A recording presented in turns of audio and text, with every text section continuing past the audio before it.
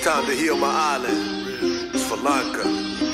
It goes, we've been fighting too long, my island needs to heal. It's so much innocent lives lost, too many children have been killed. We got good at burning bridges, but now who is down to build? Peace can only come through unity, for all Sri Lankans, that's the deal.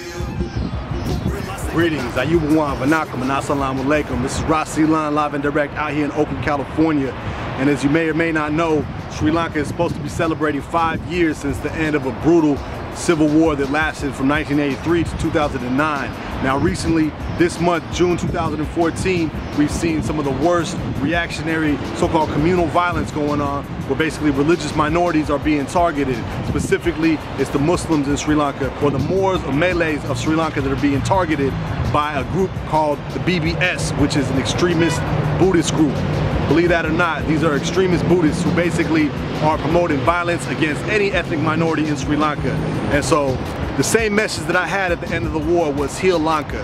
And I never thought that message would be more relevant than it is today, but however, it is. And so we need to really look at what's going on in Sri Lanka. It's up to Sinhalese people like myself and you or whoever to stand up and say no more war in Sri Lanka. We don't want another July 1983, because what's happening now looks way too similar. We've seen this before and we know what happened. So again, the message is always, like I say, decolonize your mind. It's time to heal. Let's come together, Sri Lanka. Peace.